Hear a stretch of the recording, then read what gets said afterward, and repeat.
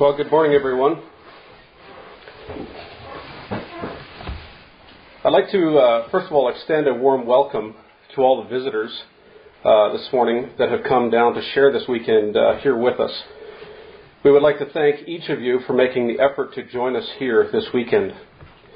It is our hope that this weekend will be mutually beneficial for all. Well, this morning then, our theme is controlling the tongue. And specifically, the topic we are going to begin with is Parents, Love Thy Children. Now, when I got into this subject, sometimes you're not sure exactly where it's going to go. But as you study it through, it sort of leads you the direction of the Word of God. So I endeavored to do that, but sometimes things don't quite come out the way you anticipated them. And I did have a pile of information here. I had to try to condense it and do the best I could, but I seriously believe this topic could be turned into an entire gathering.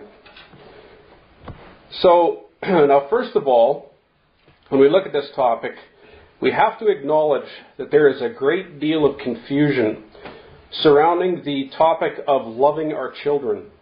And this actually comes from the confusion surrounding raising children. I believe it would be beneficial for us then to try to understand where this confusion is coming from in order to make a decision on what is truth and what is myth. In other words, for us to correctly and effectively love our children the way God desires, I believe we need to understand where the confusion is coming from. And when I say confusion, I'm referring to a mixture of ideas on how we love our children and how we should raise them, etc. Whenever I'm about to do something like begin a new project, I want to know why I'm doing it. What is the purpose? What do I hope to achieve? What is my goal? Now, this is a legitimate question when it comes to raising children as well. What is my goal in raising children? When all the smoke is cleared, when our children are full-grown adults, what do you want him or her to be? Now, this is how we need to enter or approach this topic. What am I trying to accomplish? Well, we all know that Christ is our example. He is the manifestation of God's Word. He is what we hope to achieve if we could be just a little more like someone. Christ's character is what we're trying to become. We know He lived life just like us. He's been there. He's been in our shoes. He's seen the same trials we have. He's been tested in all points like us. Jesus' example is what we have been given then to model our lives after. And we don't find a spiritually irresponsible Jesus, so we could take examples from His life all the way through. He is the complete package, start to finish. So we move towards the end of Jesus' life in Scripture, and we read in Luke chapter 22, verse 42. It says in Luke chapter 22, verse 42, Father, if thou be willing, remove this cup from me. Nevertheless, not my will, but thine be done. Now, we have all read this verse many times over the years, and we know it well. But do we recognize what Jesus is really saying here? We understand from other places in Scripture that Jesus, at this point in His life, was in great agony over His trial of death on the cross. Sometimes I think we think of Him as superhuman, where this trial of being crucified or being nailed down to a pole of wood wouldn't have been a big deal because He was God's Son. We may think that somehow it must have been somewhat easier or less painful for Him. But we think about it when we think about it, we know that's not correct. Jesus did not want to go through this crucifixion. He said, "Not my will." He said his will was that this cup, or this crucifixion, would pass from him. He didn't look forward to this occasion, and he did it because it was his Father's will. So we read this and we understand the goal or objective that he has left for us. Jesus has given us a vision. As the mature son, the child of God, he has shown us the way. He says, "Not my will, but thine be done." This is one of the deepest principles that Christ left for us to follow. But it is foundational and it is essential to our future. Not my will, but thine be done. In other words, we must learn to deny ourselves and obey God. Now, this principle is consistent with many other places in Scripture. Jesus says in Matthew chapter 16, verse 24, "If any man will come after me, let him deny himself and take up his cross and follow me. For whosoever will save his life shall lose it, and whosoever will lose his life for my sake shall find it." So how does all of this relate to loving our children? Why are we discussing Christ's crucifixion? It may seem very strange and very detached from our topic today, but it isn't, I assure you. In the world today, we have much confusion when it comes to loving our children. Questions like, how do we love our children? When do we love them? How much do we love them? How little do we love them? Where does discipline fit in? How does discipline affect our child's inner well-being or psychological state? In the 1960s, a revolution began on many fronts in the United States. This was not conventional war with guns and bombs, but rather a revolution of propaganda, new ideas, protests against traditional life. By the 1970s, a cynicism or bitterness and general disrespect had developed towards all forms of traditional authority, of which there are 5: political, military, institutional, church, and family. We may recall this as things like Woodstock, where 400,000 young people gathered in the spirit of love and sharing, mostly sharing sex and drugs. Flower power, hippies who endorsed drugs, rock music, mystic religions, and sexual freedom, as well as the use of marijuana. Out of all this came the birth of women's rights and feminism, movements towards civil rights issues.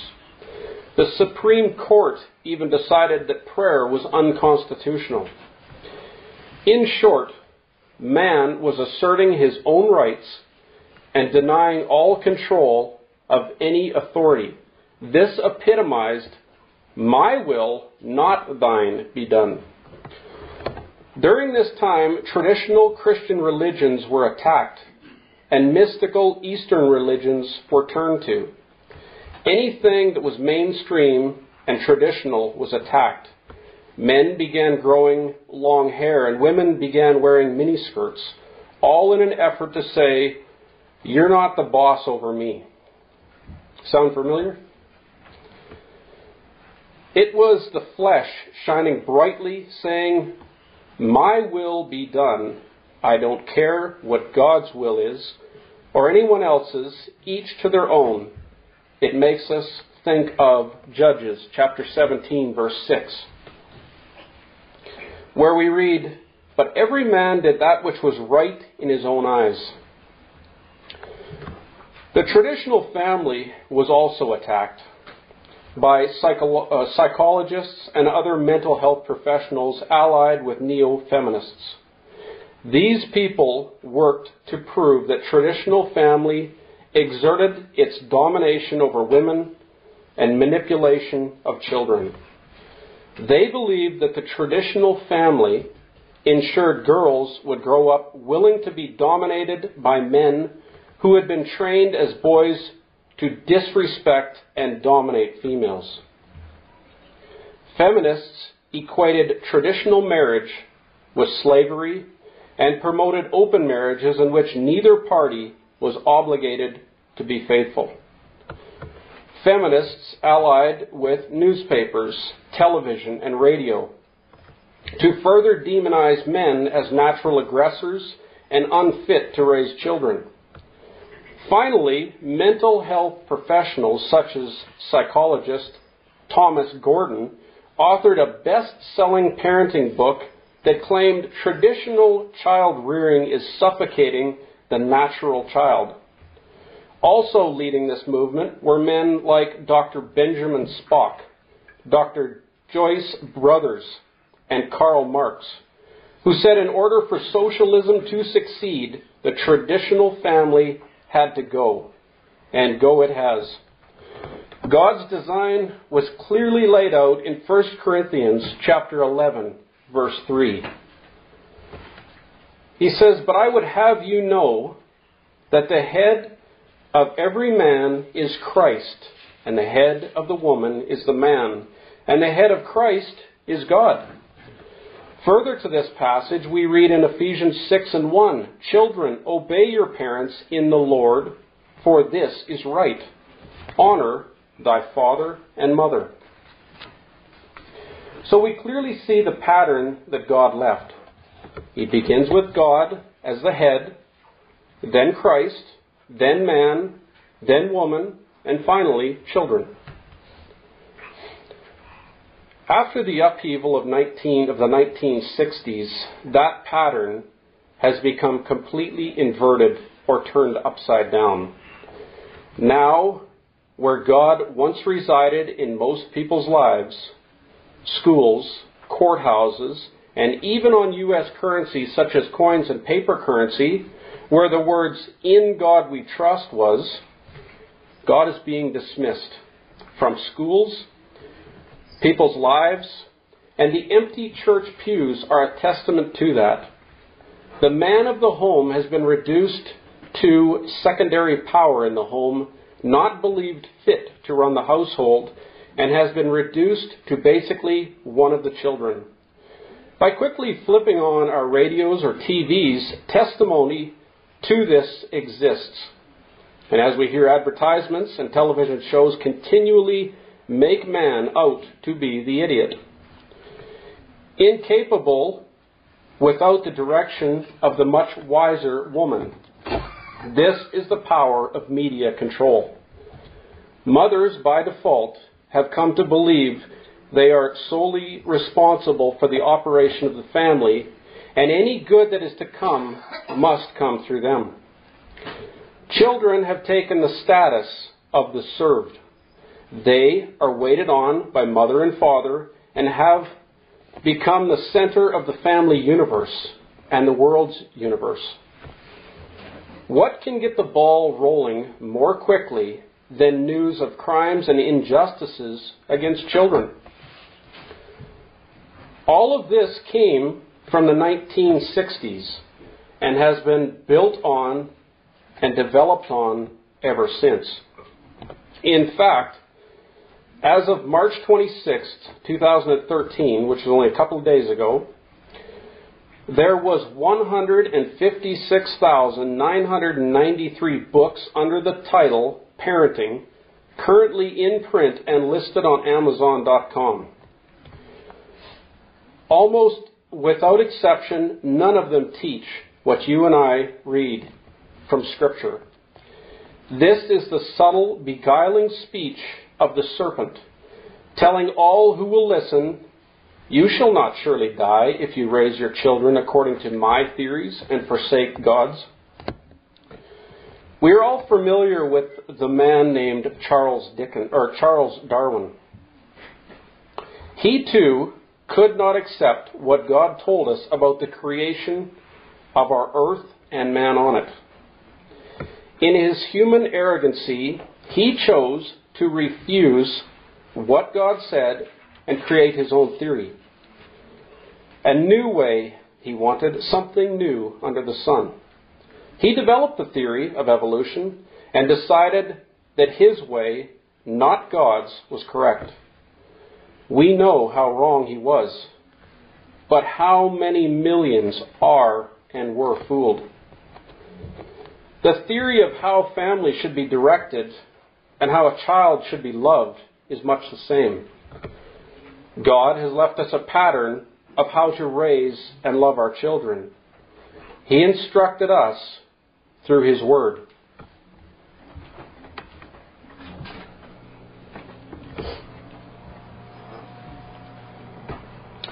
Man, namely psychologists, decided that God's way was foolish and developed their own evolutionary theory, but this time it was on parenting. It is as wrong as Darwin's theory of evolution, but the time will come, says Timothy, when they will not endure sound doctrine, but after their own lusts shall they heap to themselves teachers having itching ears. Today we're told not to discipline, that we are to use behavioral modification techniques, rewarding good behavior but never showing negativity towards inappropriate behavior. We are told that children are a free spirit and not to suffocate that innocence and creativity. We are told to show when they misbehave, to allow the child to graduate from classes, we are told to love when they misbehave and to allow children to graduate through classes when they actually failed. Children should never receive an X on their examinations, as this is negative and hurtful to their psychological state. In fact, the honor roll, as of next year, has been discontinued because children will no longer be given grades in percentages, but rather in categories. These categories will be from 1 to 4. You will no longer get a 50% or a 90% or a 75%. You will be graded from 1 to 4, so as not to hurt the feelings of the other children in class that don't do as well in school. Self-esteem is everything, we're told by psychologists, and the reason any child fails is due to damage to their self-esteem. We are taught that a child's feelings are more important than anything else. If a child's feelings are hurt, that child is scarred for life. We have to ask ourselves, how does all of this square with Scripture? What was God's intentions? Has He left us any real instructions on raising children and loving children? Let's go back to Luke chapter 22, verse 42. Again, we read Christ's words. He says, "Nevertheless, not my will, but thine be done." Now, what do we notice here about Jesus' words? Do we notice the attention he is trying to draw to humility? Do we notice he put himself away in the background? Do we see the opposite of arrogance? The theory of evolution came about because man, in his arrogance, did not want to accept God's explanation of how the earth was created. Eve in the garden partook of the forbidden fruit because she did not want to accept God's rule of "thou shalt not eat." The rebellion of Korah, Dathan, and Abiram was all about their will, not God's, be done. They didn't want God's selection of who would run the camp. We have a natural desire to do our own will, not God's or any authority.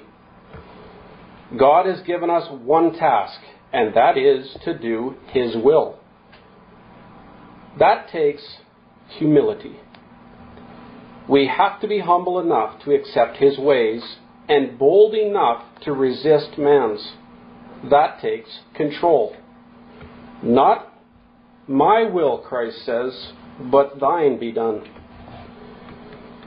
Now, we've been left some very insightful instruction regarding this in Proverbs chapter 18, verse 12.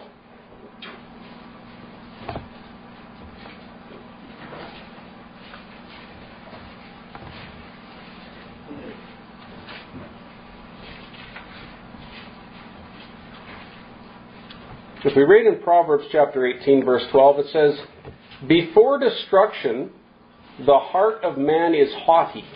And that word haughty means arrogant. And before honor is humility. In another place in Proverbs, it says, God says, "I don't want your sacrifices, I want your humility." So how do we show humility? Is it not by accepting what God has written in Scripture and by rejecting the philosophies of man? Is it not by accepting God created the earth, just like He says, and not believing in evolution? Is it not by accepting what God says about loving and raising our children and not listening to what the world is trying to tell us?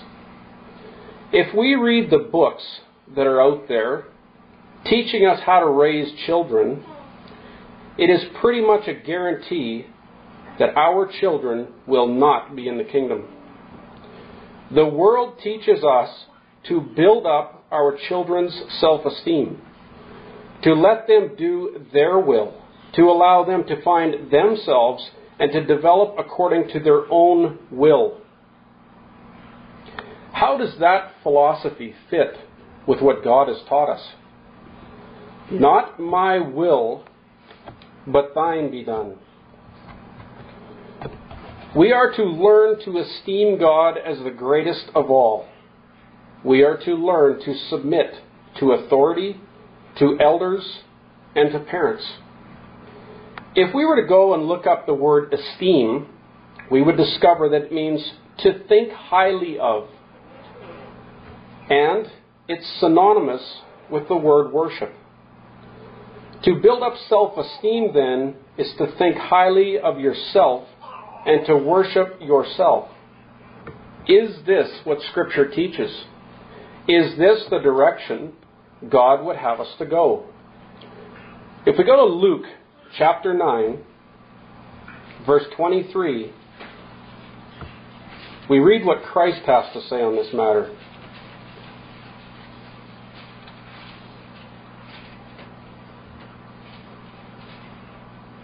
Jesus says in Luke chapter 9, verse 23, "If any man will come after me, let him deny himself and take up his cross daily and follow me."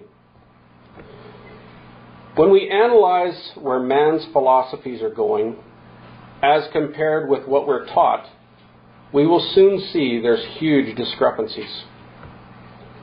Teaching our children to worship themselves will never get them to the kingdom. Our journey is one of self-denial. It is one of obedience to God, and we are instructed to do that daily.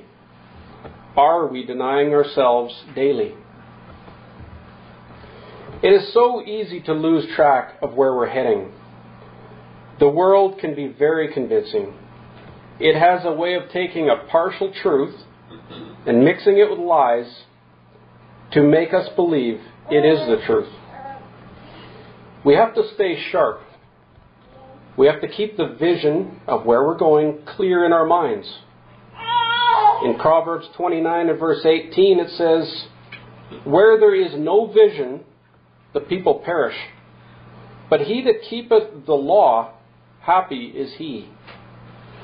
In order for our children to one day submit themselves willingly to Christ, we have to ask, is the direction they are heading going to get them there?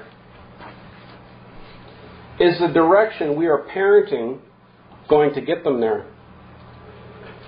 This is probably the number one litmus test we can do for ourselves and our children. Check. Are the skills that my children are learning moving him or her toward submitting to God? Scripture says in Proverbs 22, verse 6, "Train up a child in the way he should go, and when he is old, he will not depart from it." It is often easy to read, but very, very difficult to do. Even when we want to train a child in the way he should go, it appears there is very little guidance left in Scripture for us to use. As a result, we have often turned to books written by man for instruction on raising children, and this is the beginning of our troubles. If we use man's instructions to get to God, we are heading in opposite directions. Man has demonstrated very well over and over again how he cannot direct himself, so why would we go to him for help? In Ecclesiastes chapter 12, verses 11 to 13, and I'll read this from the New International Version, it says, "The words of the wise are like goads, their collected sayings like firmly embedded nails, given by one shepherd. Be warned, my son, of anything in addition to them. Of making many books there is no end, and much study wearies the body." Solomon here recognizes the wise words of God and not the many books of man. The only books that contain useful information are ones based on God's Word. All other books will assist us in keeping our children out of the kingdom and from becoming wonderfully sound characters with deep principles and convictions. We are often frustrated at the silence of the Bible, that the silence of the Bible seems to convey on this and many subjects. It seems vague and unclear. The reason for this is because when we go to Scriptures looking for clear and concise, directions, such as, "Thus saith the Lord, when little Johnny will not hearken, do this." The Bible is not written like that, and it does require digging, studying, and work. If we start out with basic principles and hold them up as standards in our families, we will soon be able to add to them. As we pointed out in 1 Corinthians 11:3, it says, "But I would have you know that the head of every man is Christ, and the head of the woman is the man, and the head of Christ is God." We must start with the godly design. We may not like this. I may not like this. You may not like this. But this is God's design. "Not my will," Christ said, "but thine be done." This is starting to lead us towards God's ultimate will. So we understand that God is Christ's head, and the head of every man is Christ, and the head of every woman is man, and the child is to be in subjection to both. Now, we have discussed this same subject in a recent study in the Kings, and I asked the question then, and I'll ask it again. If you want to know if you have been deceived by the humanistic movement of the 1960s, listen to this verse and think about whether it is shocking to you or not. Genesis chapter 3, verse 16. "Unto the woman he said, Thy desire shall be to thy husband, and he shall rule over thee." Do we find that statement shocking? Now think about the serpent sliding over to you and saying, "Thy husband shall not rule over thee." This is precisely what man has been teaching us. We all have to learn humility and to be subject to those leading us. Jesus himself learned to submit, even though he was the Son of God. It says in Luke chapter 2, verse 51, "And he," that's Jesus, "went down with them," his mother and father, "and came to Nazareth, and was subject unto them." In order to really love our children, we must raise them by God's divine plan. It is the plan that many, many families used to raise their children by, but in the last 50 years, it has all but disappeared. We don't have to look far to see the results of this non-godly way of raising children. Anyone that has worked with the new wave of teenagers and college students coming down the pipe knows that something is desperately wrong. The foundational core values of quality characters is missing. Things like accountability, commitment, self-respect, professionalism, integrity, and so on. So how do we get there? How do we raise children that are quality characters with God's best interest in mind? One of the first myths we must address is that children are fundamentally good. That sounds harsh, but that's exactly what Scripture says. In other words, society teaches that children are naturally near angelic, and it is only by negative experiences that they develop bad behavior. In Proverbs chapter 22, verse 15, it says, "Foolishness is bound in the heart of a child, but the rod of correction shall drive it far from him." Now the word foolishness here is translated in other places folly, which means moral depravity.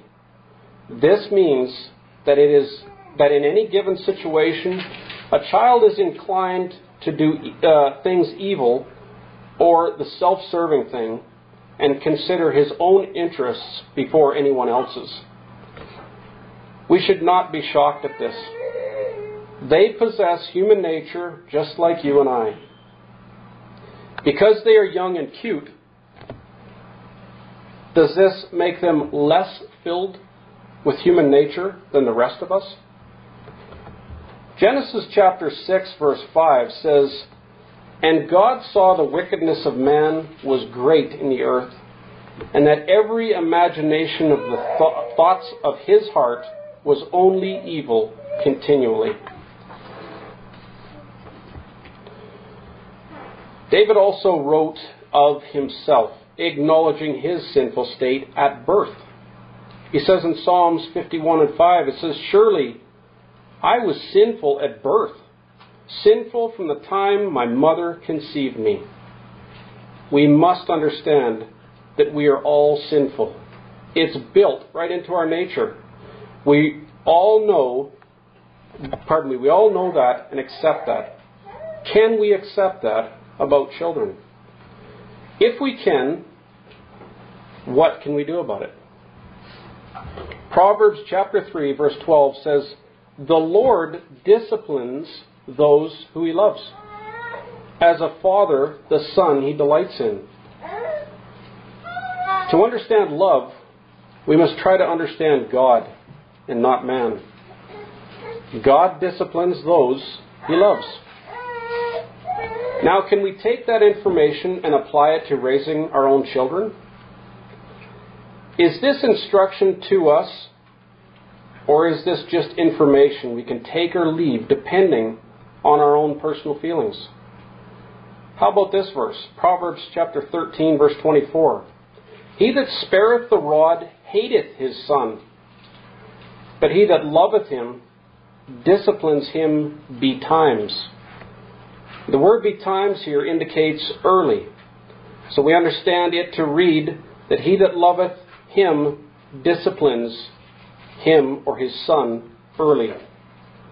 This could mean he disciplines him early or quickly, shortly after the offense, or it may indicate when he is very young. I believe, combined with other scripture, it is quite likely both. We may also notice a common link of words here. Time and time again in Scripture, the words love and discipline are put together. And when we start to look for it, we will see it more and more. It has been said that love and discipline are two sides of the same coin. I believe Scripture conveys that exact idea, not only in actual words, but in principles and in lessons. We cannot love without discipline. It's that simple, and yet it's that hard to wrap our heads around. Where society has taught us that discipline is evil, God tells us that it is love. Proverbs 29 verse 15 says, "The rod and reproof give wisdom, but a child left to himself bringeth his mother to shame." It is amazing to me how plainly God tells us what to do in raising children, and how we have somehow missed these vital principles. We cannot raise our children as society has directed if we expect to deliver them back to God, a child having divine principles that will submit to Him one day. Are we humble enough to accept the directive that God has given us?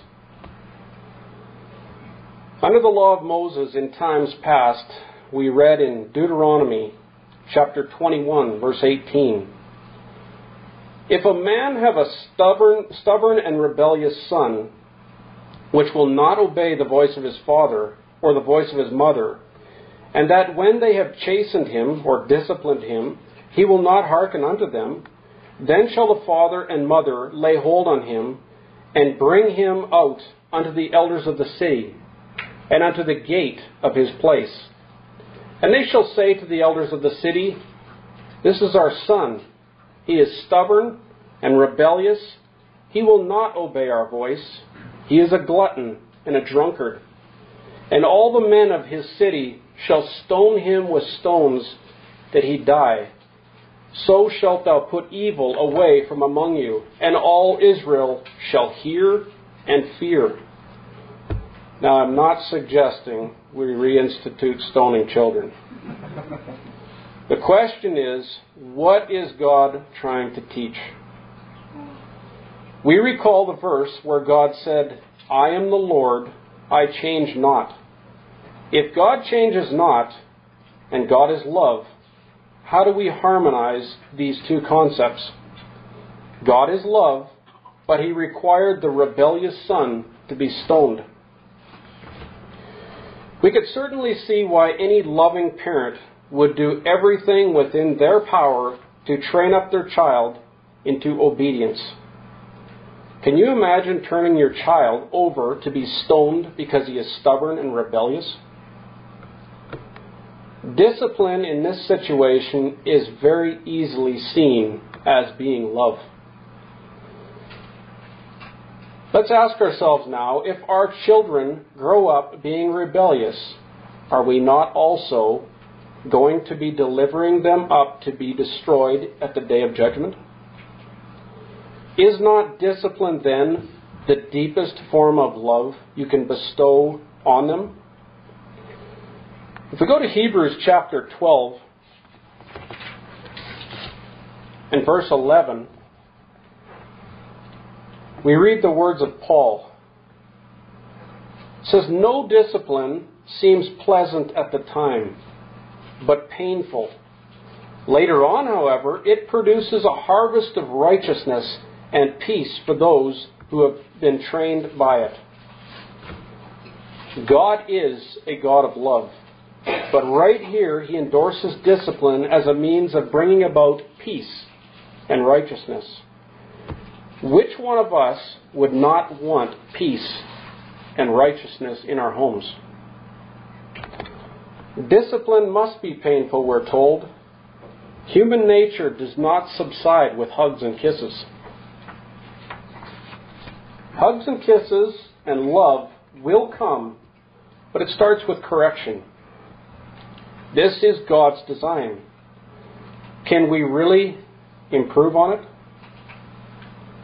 Can we really say, this is not right, this isn't going to work? Are we really humble? Can we accept this concept? Hebrews chapter 12, verse 6 says, because the Lord disciplines those He loves and punishes everyone He accepts as a son. Our children are products of ourselves. They have the same constitution that you and I have. We all possess human nature. When a child is born, they are really quite innocent. Each child is different, and yet each one is the same. For the first year and a half to 2 years, we do everything for them. We are essentially servants to them. They rely on us, and we provide for them. Most of the time, those babies are quite content. We are basically serving the flesh. However, those babies at that age are already learning how to get their needs fulfilled, and they notice how mom and dad, especially, as well as others, are Johnny on the spot when they need something. I think I'd be content too. But notice how their disposition changes when they are not getting what they want. You may have heard of the terrible twos.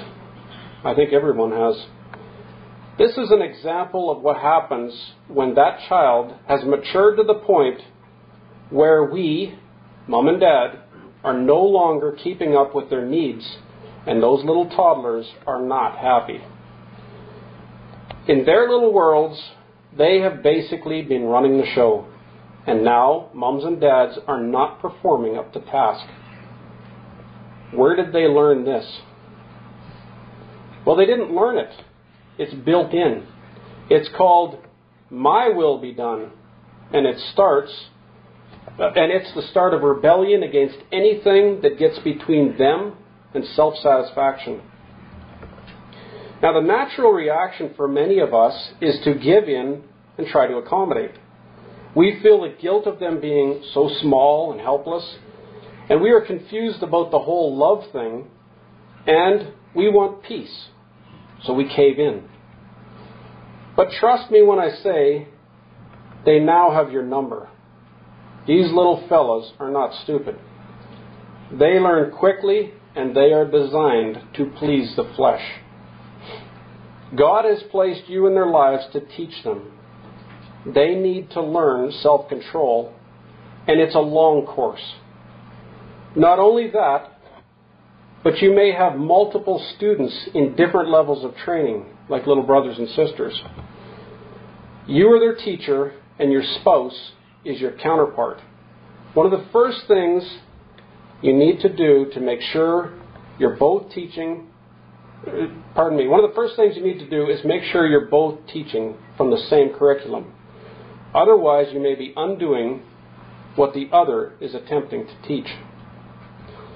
These little dudes will find cracks and inconsistencies quicker than you and I do, and they will tear you apart. We need to base our training on God's Word. Remember, if it's not based on God's Word, get rid of it. It will lead you away from your goal. Keep the vision clear in your mind. What is my goal for my child?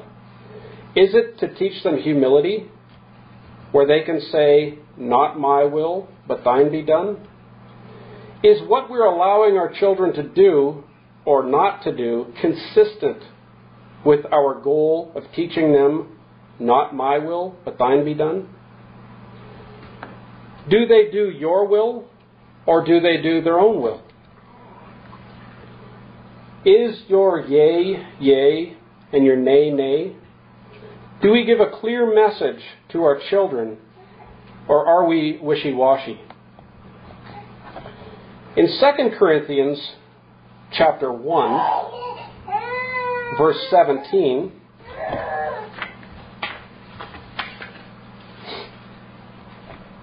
We read, and this is out of the New International Version, "Was I fickle when I intended to do this? Or do I make my plans in a worldly manner, so that at the same breath I say both yes, yes, and no, no?"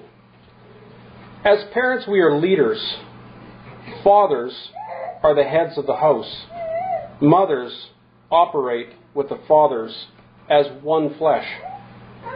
Fathers are not dismissed from their responsibilities as leaders of the house. The direction that the family takes is ultimately your responsibility. Each one of us as fathers are supposed to have graduated from learning to rule over ourselves to the point where we can rule well our own houses. Are we doing that? Or are we relieving that responsibility to our wives? Are our children in subjection to us? Do our children know we love them? Do we spend time teaching them, whenever we're around them, about God's principles, as it says in Scriptures?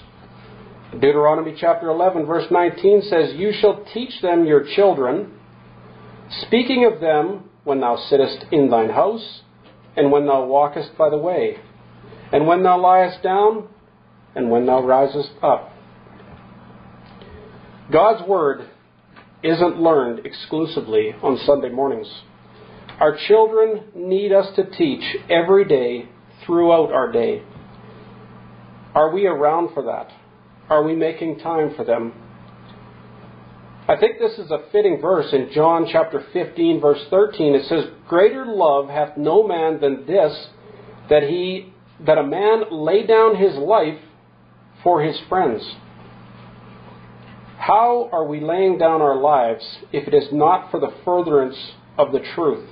And what better way to do this than to teach our children? We must remember that these aren't our children, they're God's. We have an opportunity now to influence them. Which way will that be? We must realize that we are a family unit and a team with God as our head. As a unit, we work together, we play together, and we learn together. Parents are not here to serve children. Mothers are not to shoulder the responsibility of raising and holding a family together. Fathers are not to be lightly esteemed. Children are to be respected enough to be made responsible for their choices and loved at all times. Disciplined being an intricate part of that. We are all moving toward that goal of Christ's return.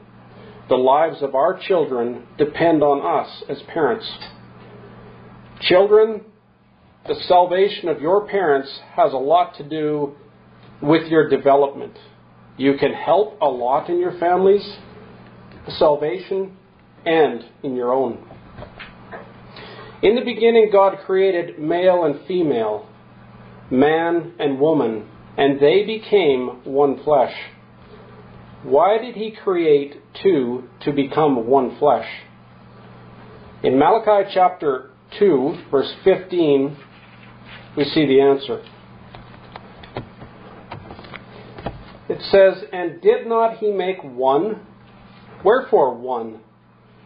That He might seek a godly seed."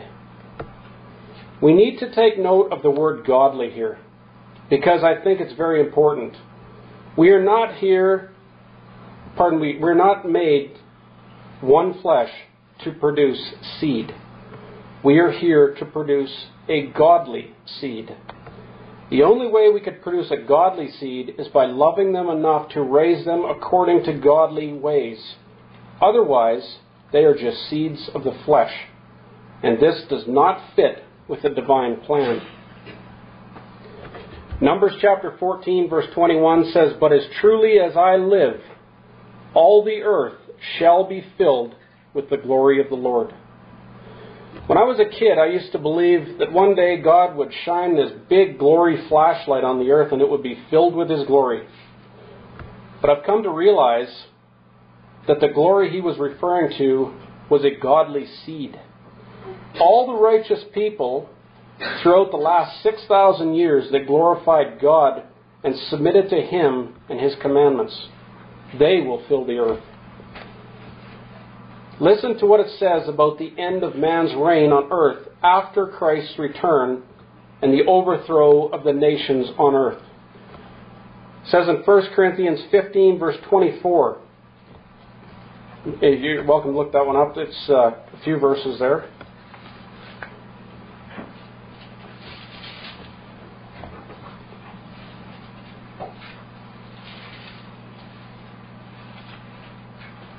I forgot to remove this. This is the pattern of the things, the way man has got them set up now.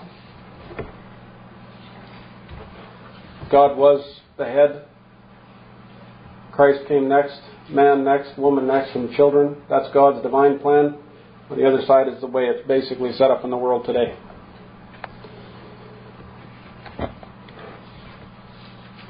First Corinthians chapter 15, verse 24, it says, "Then cometh the end, when he shall have delivered up the kingdom of God, even the Father, when he shall have put down all rule and all authority and all power.